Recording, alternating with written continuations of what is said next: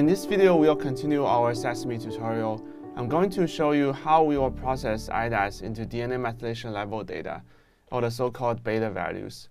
I'll use two public datasets from the Gene Expression Omnibus, or GEO, for this tutorial, and we all work in a temporary directory, and this is set by dest dir equal to temp dir, and then dest dir, and then set working directory dest dir. And then we all download these IDATs from the GEO websites within R. And then let's first get the links of these two samples in the associated scripts. So we'll go to the page and then scroll down to the bottom, FTP copy link, then go back to the RStudio download file, copy the link, and then we're going to use the original file name.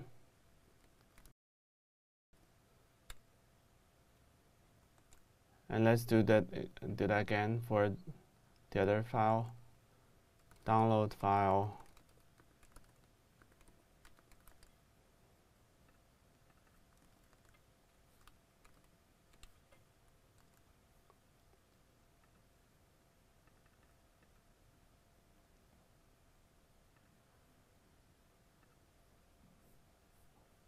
Scroll to the bottom, FTP copy link. Download file.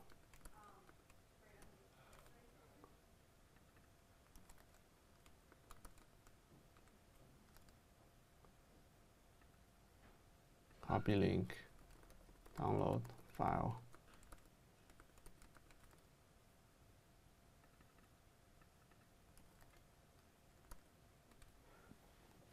Let's verify these downloads by list files pattern equal to start.idat. So you can see that we have downloaded 4 IDAT files, and then 2 files correspond to the green channel and 2 for the red channel. The first thing we'll do to load is to load SeSAMe, if you haven't done that yet, by library SeSAMe. And then we're reading the signal intensity data for these IDATs using s equal to read IDAT pair, and then we are going to copy the prefix. So you'll notice that the input of this function is the prefix of the files instead of the full file names with the green and the red surface. And then since the red files and green files share the same prefix, and then you only need to specify one prefix per sample, and SeSAMe will match up the green and red files automatically. So let's take a look at the output of these files by simply typing s in the console. And then you can see that the read IDAT pair function returns an object of class sigdf.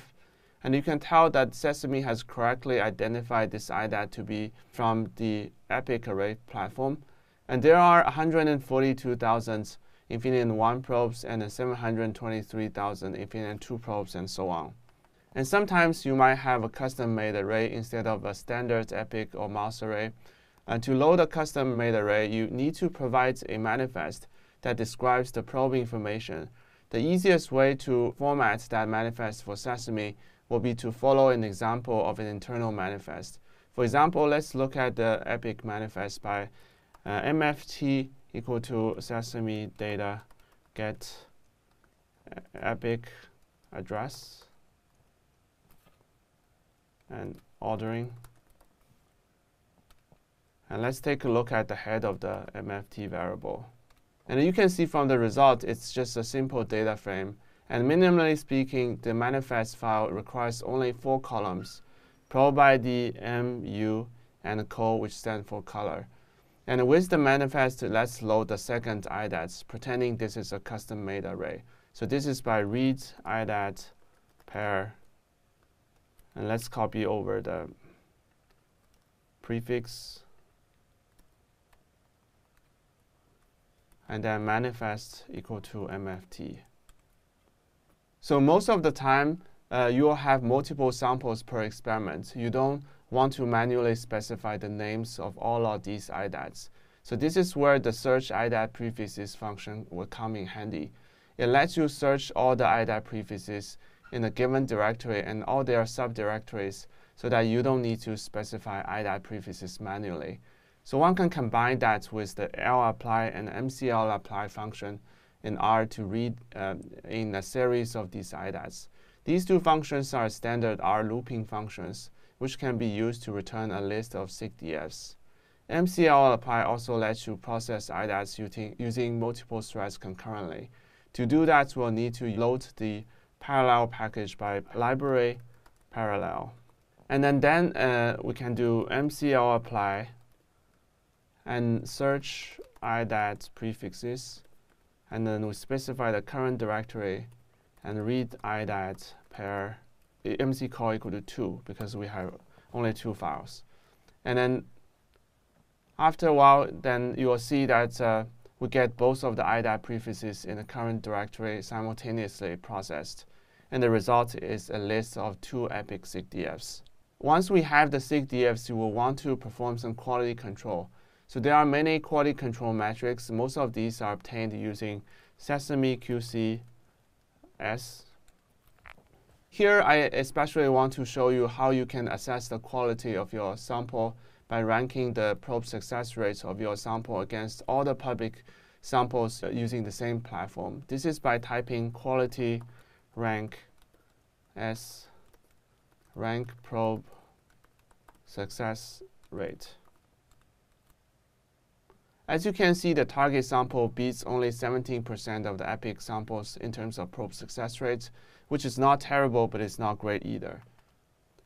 So next, we can extract the beta values by betas equal to get betas as. And let's look at the result by head betas 20.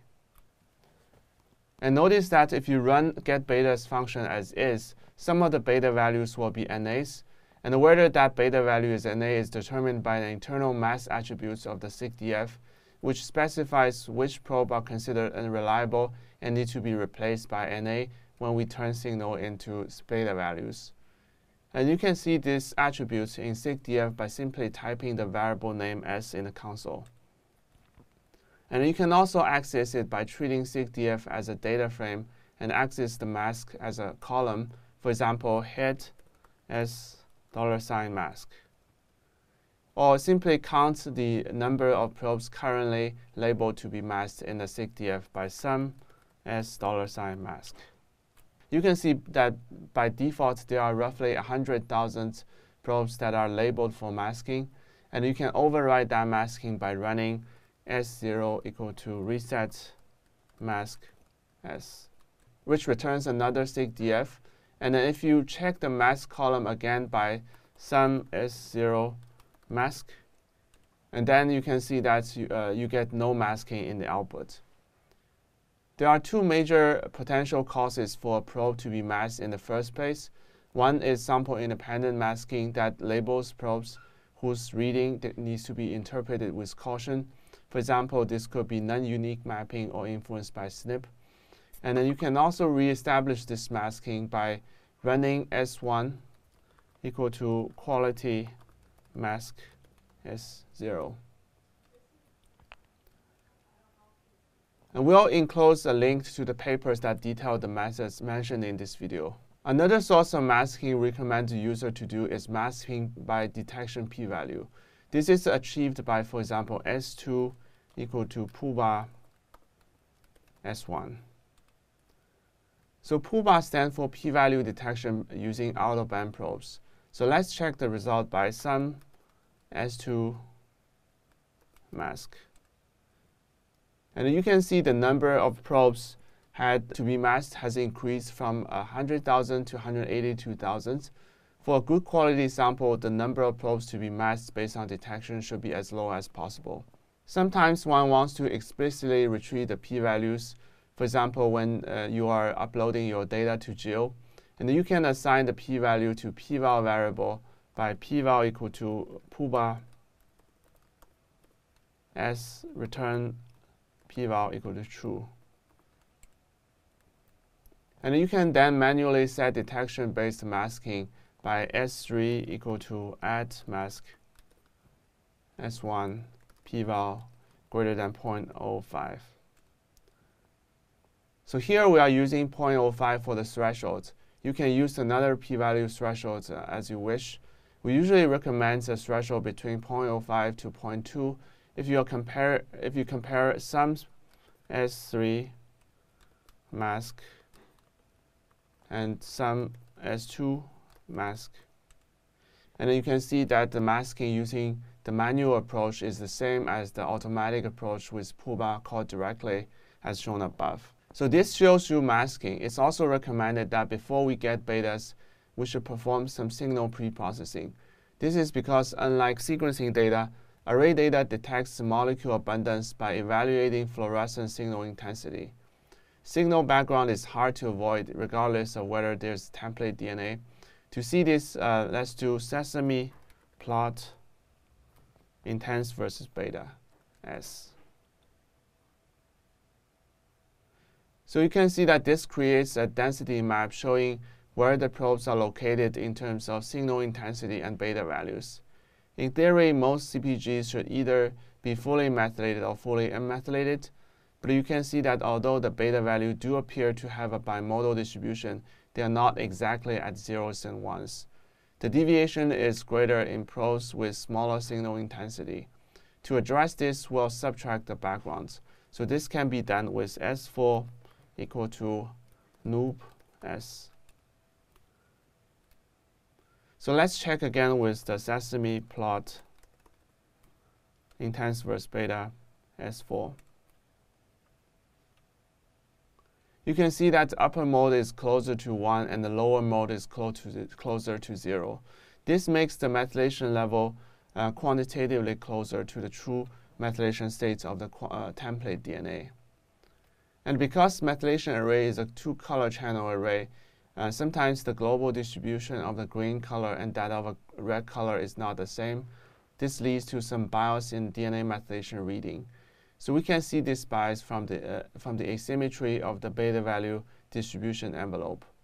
Or to better illustrate this, you can also contrast the signals of the Infinium 1 green probes and Infinium 1 red probes using SeSAMe plots red, green, QQ, S4. And you can see that the dots are not exactly on the diagonal line. You can correct this bias by S5 equal to die bias NA and now S4.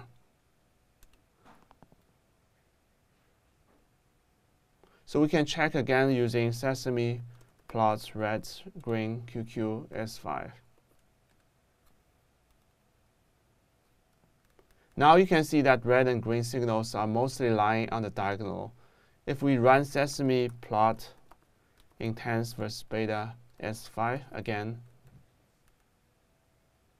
and you can see the distribution of the beta values are mostly symmetric now. And all of these function calls can be combined with lapply and MC-lapply, and you can chain all of the functions we just described in the video and feed the results into MC-lapply and then cbind. For example, we can do betas equal to do call cbind MC-lapply search IDAT prefixes function px, which stands for prefix, get betas die bias NL noob Puba read IDAT px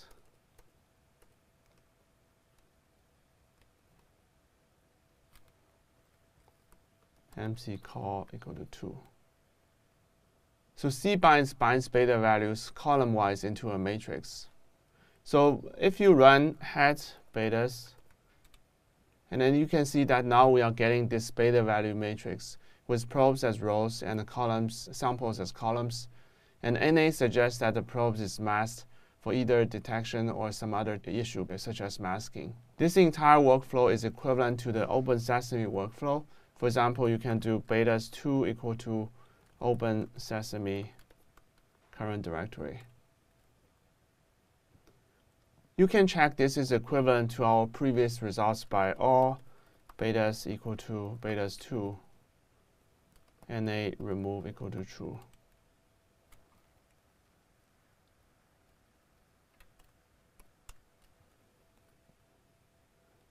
And so if you want a one-function solution, Open SeSAMe is the function you will need. But you would like to have more control over each step, you can use the more variables version as we just described. So there you have it. This is how you can use SeSAMe to pre-process IDATs into DNA methylation level. In the next videos, we'll continue to discuss several DNA methylation-based inference and data analysis.